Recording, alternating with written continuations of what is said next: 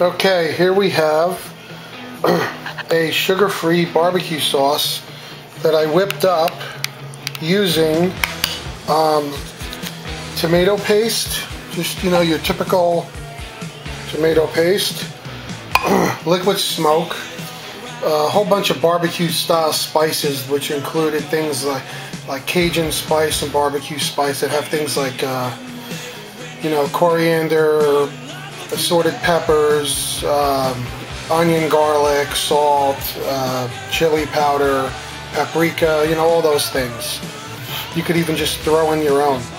And also a real soy sauce, like maybe a tablespoon or two of real, I have to measure it better next time, of real soy sauce, Kikkoman, not the cheap soy sauce which has MSG in it. This is the one without MSG. It's really made from,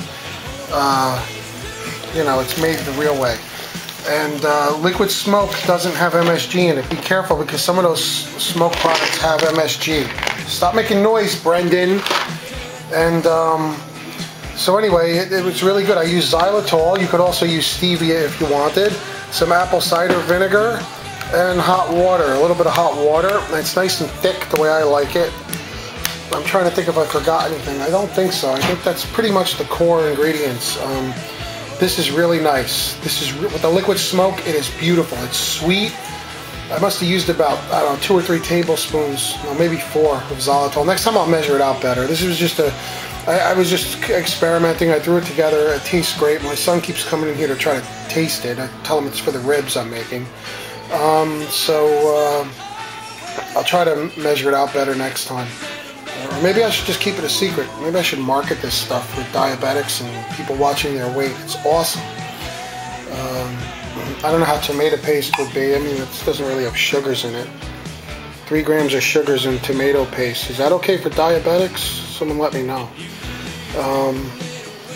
So it's awesome. Hope you like that idea. This is more for P3, obviously. You can't have ribs on P2, but you could probably put a little bit of this on a little bit of steak or something in P2 and get away with it. Let me know what you think. Bye.